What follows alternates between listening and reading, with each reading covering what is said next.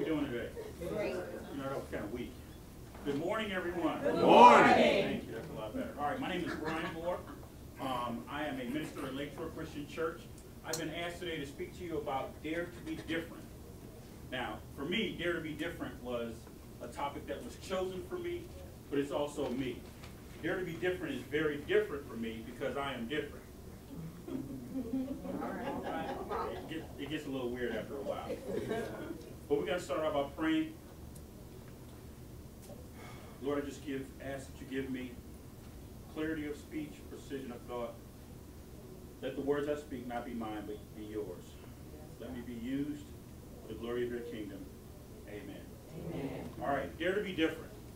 Dare to be different. Like I said, dare to be different is me because I am that different kind of guy. I know that I was called to preach when I was probably about the age of 12-ish or so, but the preachers that I knew were preachers. You guys know preachers, right? Yeah, we grew up in a black tradition in which our preachers are very demonstrative, are very, you know, God said. All right now. In the beginning there was. Now, that was not me. That's never been me. I'm more of the analytical, articulate, plain-spoken, you know, I've been accused of being the Joel Osteen of pastors kind of guy. I'm a practical application person. I need it to be plain and simple. I love the Bible. I get the Bible. But I know many people like me, when I was growing up reading King James, I didn't get King James. I didn't understand it. I struggled with it. So I learned churchese. You guys know churchese. Oh, yeah. You know, the words we're supposed to say, the amens, the hallelujahs, in the right place. I learned that, but didn't understand what I was talking about. Half the time I didn't understand what I was doing. I was just doing it because everybody else was doing it. So dare to be different for me is this. Dare to be different means that I have to be who I am, who God called me to be, in order to be effective where I am. Amen. Now, I'm going to give you a scripture, because it's one of my favorites. Ephesians 2:10 says this. In the New American Standard Bible, it says, "For we are his workmanship, created in Christ Jesus for good works, which God prepared beforehand so that we would walk in them." We are his workmanship. That means God used his hand to make us just the way we are. We are not a mistake. We're not a throwaway. There's nothing wrong with us. God made us just the way he wanted to make us so that we can do works for him that he already planned out for us. Now, with that being said, I have 3 questions. The first one is this. Who are you? Now, if we believe God called us to be who we are, if we believe that God made us just the way he wanted us, who are we? It seems like an easy question to ask, but in actuality it's not, because who we are is not who other people have said we are. Who we are is not the box that they put us in. Who we are is not what everybody in the court system, our families, our pastors, or anybody else that's forced us into be this thing that we are not.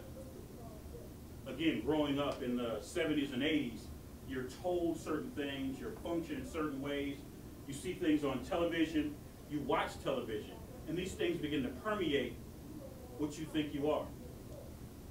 Many of the times we call them stereotypes, but they really form our minds to make us something that we are not. As a young black male, I often get on an elevator, and as we know, many times if there's an older Caucasian person on the elevator, they seem to shrink back, clutch their purse, turn to the side. I'm as cornball as you want to be. I'm not worried about your purse. I'm just trying to get where I'm trying to go. Right. But the stereotypes have made it so that we as black men seem to be something that we are not. I may be a medium height, but I'm not a basketball player. Don't ask me to hoop. I don't want to be on your side. That is not something that I do. Now, I can swim, but I can't play basketball. So I ask the question, who are you? Who are you really? You see, it takes quiet. It takes thought. It takes openness and honesty to really find out who you are. God said we are his workmanship, but if God made us, we still have to understand who we are. We have to throw off all those things that everybody else said that we are. We have to forget what society says about us and recognize who we actually are. We have to look deep inside and ask him, our Father, who are we? It's interesting that the scripture, Jesus asked Peter, who do they say I am? So the first question in Dare to Be Different is, who are you? Ephesians 2:10, again, is one of my favorite scriptures. I read it first in the New American Standard. If I read it in the New International Version, it says this. It said, for we are God's handiwork. So not only are we his work, but another version said we are his handiwork. God formed us with his hand for a purpose. God made us just the way he wanted to make us. He molded us. He used his hand upon us to make us who we are. So Dare to Be Different, I'm asking another question. Where are you? You see, first, in order to be different, we have to know who we are. Then after we think we know who we are, we have to find out where we are. What situation are we in that we shouldn't be in? What situation are we in that we caused ourselves to be in? What situation are we in right now that other people have forced us into? Are we married to the wrong person? Are we at the wrong job? Did we overfinance with a house and with a car to maintain a standard of living that we should not have? Not that we don't deserve, but we may not be ready for yet. Right. Where are we? You see, you have to find out who you are and then where you are. So maybe we have to step back from where we are, where we've placed ourselves, not where God has put us. You see, he's given us free will. That's scary. That's responsibility. Yes. Free will allows us to do some things that we want. Lord knows I like chocolate chip cookies, butter pecan ice cream, and working out is not a fun thing. Yeah, I don't need an amen for the wife back there. But I realize that I've placed myself in a situation where I'm just a little bit more overweight than I should be. My cholesterol numbers are a little bit higher than what they should be because I have free will, because I do the things that I shouldn't do, because I had 2 of those chocolate chip cookies last night at 9:30 before I went to bed. But that's a situation that I've placed myself in. So the who I am and the where I am partially is me. I find myself now having to work out more, to change my diet, to eat less, to do things differently. You see, these are the things that God did not create upon me, but I allowed myself to get in these situations. Yeah. Situations that I now have to dig myself out of. Feel the pain to move from where I am to where I'm going. Right.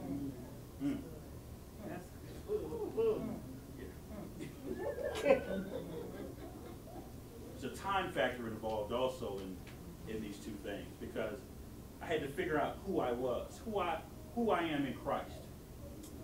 I had to figure out where I was. What situations have I placed myself in that I should not be in, that I need to move from? And then after I know those two things, I have to find out the last and what may be the most important thing. If I go back to Ephesians 2:10, I'll read it from the New Living. And this is one of my favorites. And it said, for we are God's masterpiece. So we're his workmanship. We're his handiwork. But we're also his masterpiece. You see, for me, masterpiece is a complete work, ready for show, ready to be placed on a pedestal, ready for life, ready to be adored. That's what God said about me. That's who I am in God.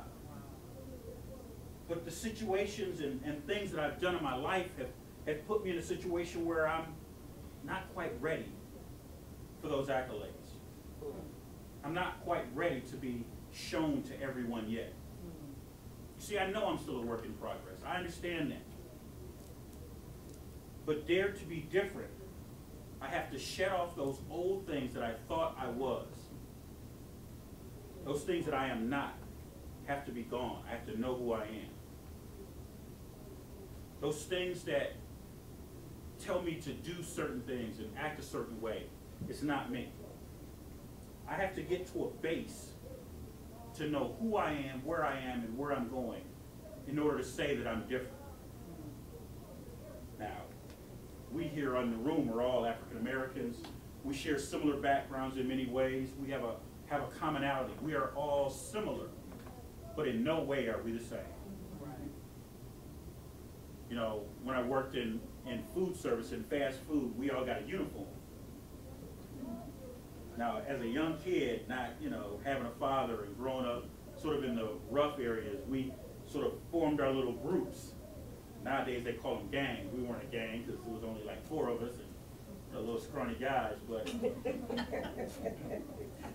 we had our T-shirts with our name on it. We were creating this identity. When I started working in fast food, you got a uniform. You know, a hat or a visor, a shirt with a name on it. But somebody else was creating this identity for us. The job was creating this identity. My group of friends was creating an identity. Those identities are not what God has called me to be. Those identities are those things that I feel because I was missing what God wanted me to be. Because I didn't listen. Because I ran. And nowadays, because our children are so preoccupied by music and videos. You know, it's interesting because, you know, we have nieces and nephews and they say they can't sleep without the TV being on. Think about it. They can't go to sleep without this noise from outside in their mind playing all night long to their subconscious. Who are they? Do we tell them who they are? Do we point them to God and tell them who they are? We have a generation of children who are looking to us as Christian leaders to help form them, to help tell them, to give them the direction that they can find out who they are. And we're fighting with a constant music, television, news, some good, much bad. Who are they? And where are they going? You see, dare to be different means that we have to find out exactly who we are, where we're going, and who God has called us to be. If we don't know that, different is just being a clown, a buffoon. Different for no reason. There'd be no basis whatsoever in our difference. We're just out there, just doing whatever, crazy hair, crazy outfits, just because. But see, God has a purpose for us.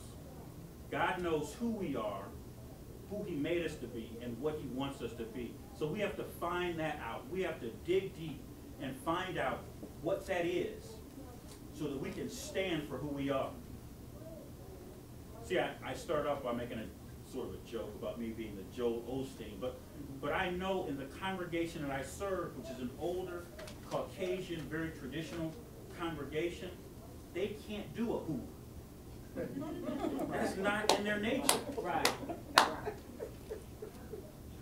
In one of our sister churches, I went to preach, and I was told that I had 8 minutes. 8 minutes for a sermon. Right. Now, the person who went there was an African American. It was traditionally Caucasian. She was African American. She said she finally got them up to 12 minutes. 12, now, come on, y'all know. 12 minutes, we just get started. We winding up. We about to go there. We going in. Right. We got praise and worship is 40 minutes in many of our church. But I know that I am called to be different. I know my differences now. I struggle with that still often by pastors who think I should be doing something different. I know who I am. That's all right. I am called to serve not only the church that I am, but in the government. I do lots in our city. And I know if I were to show up as Reverend Brian Moore, the walls shut down. You know what I mean. They expect reverends to be a certain way, to say certain things, to do certain things. Their ears are already closed as soon as you make that introduction as Reverend. Right. But when I go in as just Brian Moore, the minister that I am, the man of God that I am, I'm able to have a conversation, to make friends, and eventually to affect change in our city. Because I don't put up a wall of reverend, pastor, and there's nothing wrong with that. Don't get me wrong. But I know who I am. I know what I'm called. I've received the prophecies. I've owned them. I've stepped up to them. As weird as they sound, I got to tell you this story. It's kind of interesting. I got a prophecy one time from a gentleman from Nigeria. And he said he saw these gates around the city. He said it wasn't a door. He said it was a gate. He said it was a big gate. So immediately my wife and I, we're talking about it, and the idea of Nehemiah came up. So that Nehemiah scripture has always stayed with me about the idea of building walls. I held on to that even when I did not understand it. I think it took about 2 years to start fully acting on the idea of these gates. But then I was in a position to be on a committee that looked at the city of Euclid and the street in Euclid in which I could possibly create a gate, a physical gate in that city. You know, sort of a gateway that shows as you're driving through a city where the city begins. I now have an opportunity to form this gate. That was interesting. But then as I continued in my political career and in my ministerial career, there are other opportunities that have come up in which the gates of the city that he said were easy are easy. There's an opportunity now for me possibly, well, definitely, to be a council person without even running. The person that's in that position physically can't do it anymore. She said there's nobody else I could think of that I'd want to take that other than you. So this dare to be different means I had to know who I was, because if everybody else had pushed me to be a pastor of a large church, the city is there. The city needs people that are faith-based, that are Christian-minded, Christian men that can stand up and affect change from a real change sense, from a law sense. Yes, praying is wonderful. Yes, the things that we do as pastors, yes, it's wonderful. But we know the seat of government still holds much sway over everything that happens and over our children. You know, we're dealing with situations now where we have to go out and say Black Lives Matter. I mean, come on. All lives matter. But we have to teach our kids how to act when stopped by police. I mean, you talk about legal lynching. This is crazy. It's like it's open season on the black man right now, or black woman for that matter. We just had one in, I think, in New York, gunned down in her own house. Dare to be different means that we have to know who God has called us to be so that we can be what he wants us to be. It sounds simple, but it's not that simple, because we have to stand up and be that. You know, again, I love my parents, or my mother. I love those pastors that came before me, but they saw something in me and they thought I was this. They were trying to put a round hole, a square peg in a round hole. I'm as square as they come. I know I'm going. My wife will tell you. When I met her, I had my sweater tucked in, and was that guy.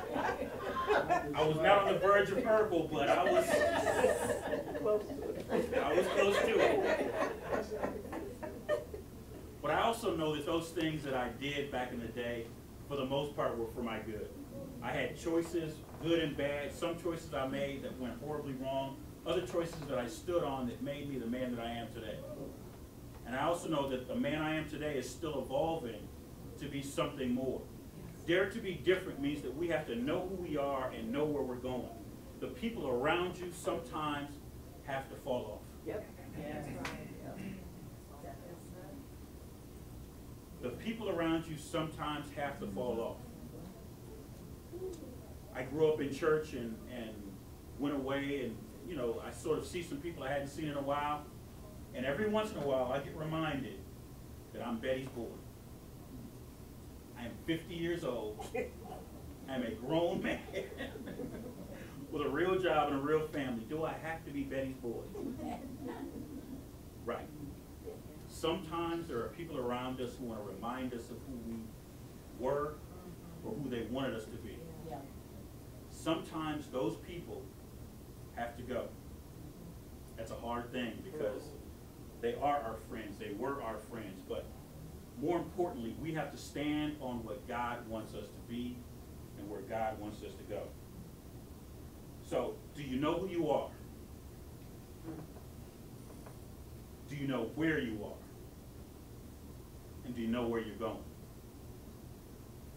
Dare to be different means that we need to answer all three of those questions as openly and honestly as we can and start to affect change in our own lives so that we can be different, not just for difference sake, but be different for God, to be used by Him in the place that He wants us to be used.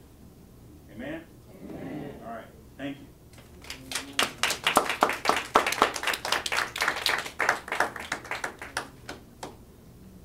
I got 2 minutes. Am I asking for questions? Good. No questions? She waving at me. All right. Anybody have any questions, comments, concerns? I would just like to say I think you're cooler than Urkel. I'm cooler than her. For sure, for You sure. know what? You got the Stefan going on. Amen. All right. All right. Thank you, guys.